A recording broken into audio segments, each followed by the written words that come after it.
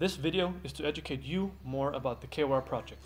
The KOR project began in 2002 in Peru as a place for vulnerable women who had emotional and economical struggles. The project educates women in crafting handmade dolls so that the women can get away from the male-predominant agriculture industry of the village Andahuaylillas.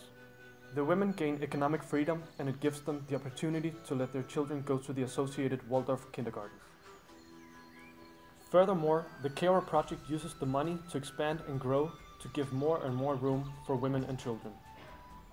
Unfortunately, they are reaching the limit of expansion due to a stagnation in sales worldwide. Skoalfen.dk is helping the KOR project expand their sales by helping them to sell handcrafts in Europe. When buying a KOR doll, you directly support the women and children of Andahuaylillas, Peru, to help them gain independence from the previous tough lives.